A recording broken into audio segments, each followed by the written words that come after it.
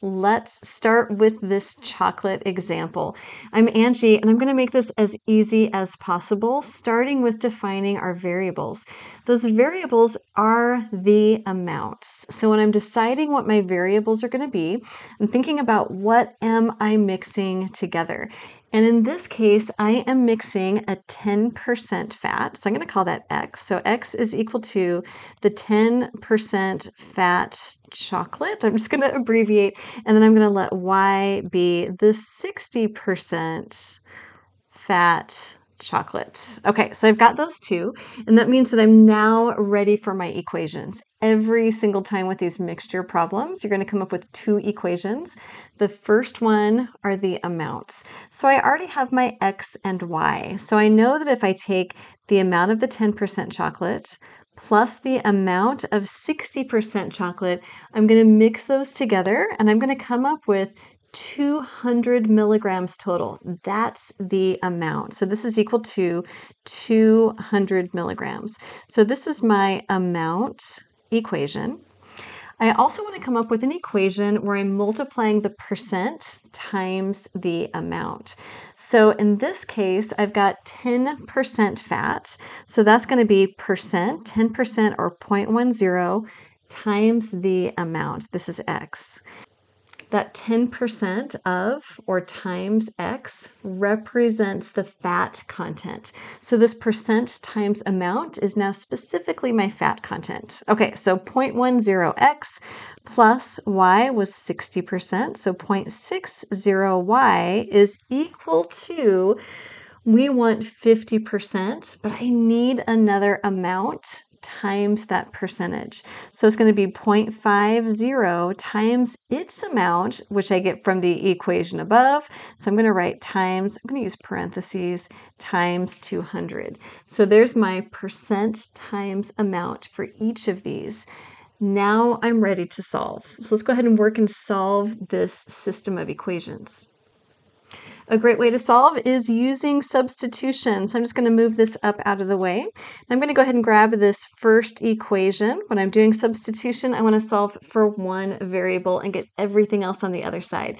See my video in the description down below to learn more about this technique. It's a really good one. So I'm going to take that equation just because X and Y are so simple already.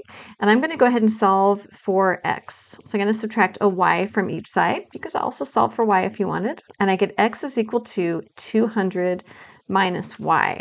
So now I've got this expression for X from my first equation, and I'm going to plug that right into my second equation. So here's what that second equation looks like. It's 0.10 times X plus 0.60y, that's supposed to be a 6, is equal to 0.5 or 50 times 200.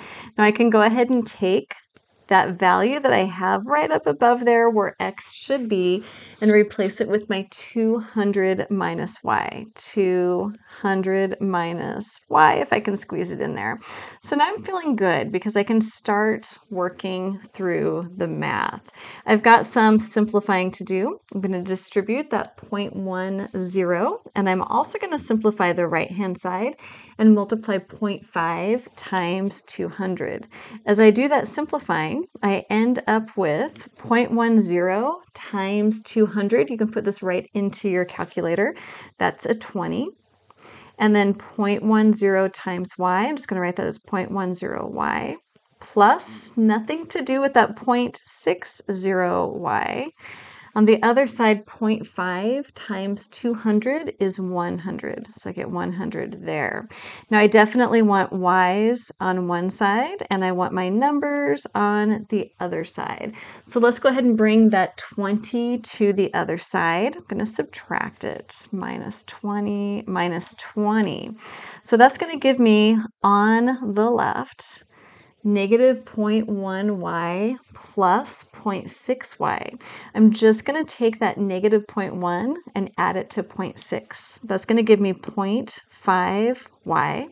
On the other side, I get 100 minus 20, which is equal to 80. I just need to divide by that 0.5 to solve for y. Divide by 0.5, and y is equal to 160. This is an amount, remember, and if I go back up to my original question, it's the amount in milligrams are our units. So y, I've got 160 milligrams. Y was my 60% fat content chocolate. So as I'm thinking about those steps, there is one more step. I have an answer, but did I actually answer the question? And the question is, how much of each do they need? I only right now have answered how much of y, which is the 60% chocolate that they need. So I've got y, but I can go right back up to my equation and solve for x. Let me go ahead and bring that equation for x down. If I scroll up here, you can see what it is. Let me put it in yellow. It is this guy here. It's a little bit messy, but you can use any of the equations that have an x in it up to this point. Let me bring that one down. So I've got x is equal to 200 minus y. But I know that y is equal to 160. You can probably do this in your head even, and I get x is 200 minus 160, and x is equal to 40. This was our amount, 40 milligrams of the 10% chocolate. So we really have two pieces to our answer. We've got the y and the x, 160 and 40. In this one, we've got some nuts that we're mixing, and the nuts this time, instead of having a percent content, instead they have a value, 660 per pound, or that would be times pound. 1 pound would be 660, 2 pounds would be double that, which would be what, 1320, and so on. And then the Brazil nuts are 440 a pound. We're going to mix those together and come up with a mixture that is 574, so a dollar amount in the middle, and we're going to come up with 28 pounds. Even though this one has dollars instead of percentages, I'm still going to end up doing it the same way. Here come my steps. I want to start by defining those variables, and remember that those variables are amounts. This time I have cashews, so instead of x and y, let's use c for cashews. These are my amounts, so c is equal to the amount of cashews. And these are in pounds, so this is in pounds. P-O-U-N-D. I could have abbreviated that too. And then we've got Brazil nuts. So I'm going to use a lowercase b for Brazil nuts, and this is going to be Brazil. Again, this is my quantity in pounds. I also want those equations, including that first one, which is the total amount. So C, the cashews, plus the Brazil nuts are going to add up to a total amount of 28 pounds. So 28 is that total that we get. The next equation would have been percent times amount, but in this case, I've got dollar amounts. So it's going to be the dollar amount times each of those quantities. So as I put this together, the cashew nuts are 660 a pound. So 660 times the number of pounds that we have.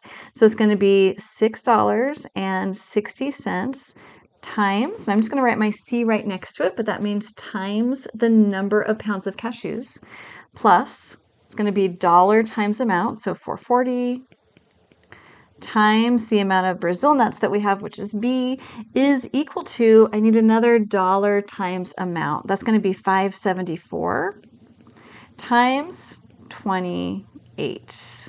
Okay, so I've got my equation, I've got my system of equations, and I'm ready to solve this by substitution. I'm going to, again, start with that simpler equation, and let's solve for one of our variables. I can subtract a b from both sides. If I do that, I can just put it up here. I end up with C is equal to 28 minus B. So now I've got this quantity that is the same value as C. So I can put that into my other equation where I've got that C. Go ahead and move this up so we've got some room, and let's start doing some math. So I've got 660 times C plus 440B is equal to, I've got my calculator over here on the side. I'm just going to do 5.74 times 28, and you should get 160.72. 160.72. And that 28 minus b goes right there inside the parentheses. Now I can distribute. So 660 times that 28, and I need my calculator again. So I'm going to do 660 times 28 for that first distribution. So if you're following along with me, you're going to get 184.8. And then 660 times the b, nothing to do there. I'm going to write the negative sign, 660b plus 440b is equal to 160.72. There's a lot of decimals going on, but you'll notice that I really have a nice equation. I have b terms and I've got numbers. So I want to get my b terms on one side. Let's get them here, and then my numbers on the other. That means I want to subtract the 184.8 minus 184.8. Okay, thank goodness for calculators. So I'm going to do this 160.72 minus 184.8, and that gives me on the other side there, so equals negative 24.08. These cancel, and then I've got negative 660 plus 440. So negative 6.6 plus 4.4 in my calculator, and I get negative 2.2 in front of that b, negative 2.2b. Moving this up, I'm almost there. I just want b by itself. I need to divide both sides by that negative 2.2. Negative 2.2. Okay, so I want that negative 24.08 divided by negative 2.2, and I get 10.945. So b is approximately, I'm going to do 10.945. So we could round that up just depending on how they wanted it rounded. I can say approximately 10.9. Remember, these are pounds. So I found b, but if I go back to my instructions, I need to answer the question. And the question says how much of each type. So I know that I need 10.9 pounds of those Brazil nuts, but I also need to figure out how many pounds of cashews. If I go back up to my original equation with the c and the b in it, c plus b is equal to 28 pounds. So c plus 10.9 is equal to 28. I'm going to go ahead and subtract 10.9 from both sides. Minus 10.9, 28 minus 10.9, and we get c, and we've also approximated, so I'll use that little approximate sign, is 17.1 pounds. So I've got 17.1 pounds of the cashews, and of the Brazil nuts, we've got 10.9 pounds. Now we haven't yet done one with interest. Here comes our interest example. In this one, Marie has inherited $60,000, wouldn't that be super nice, and invested part of it at 10% and the rest at 8%. Now, honestly, the first question you should ask is why not invest all of it at 10%? Sure, she has a good reason, but after 1 year, she's got $5,600 in interest, not too bad. How much did she invest at each rate? This one is for you. I want you to follow the steps that we used. It's going to be most similar to that chocolate question with the percentage fat. So I want you to work through this one. I'll give you one little clue though. We already have the percent times the amount for the other side of the second equation, that $5,600. So set this one up, get as far as you can, and then rejoin us and see how you did. Okay, so let's set this one up. First of all, we need some variables. So I'm going to let x equal, remember these are always amounts. So this is going to be the dollars invested at 10%. And then we'll let y be the dollars invested at 8%. And I know if I add up all of the money that was invested, x plus y is $60,000. Super nice. Next, we need that percent times amount, starting with the 10%. So that 10% or 0.10 is times x. That's going to give me the interest in the x account.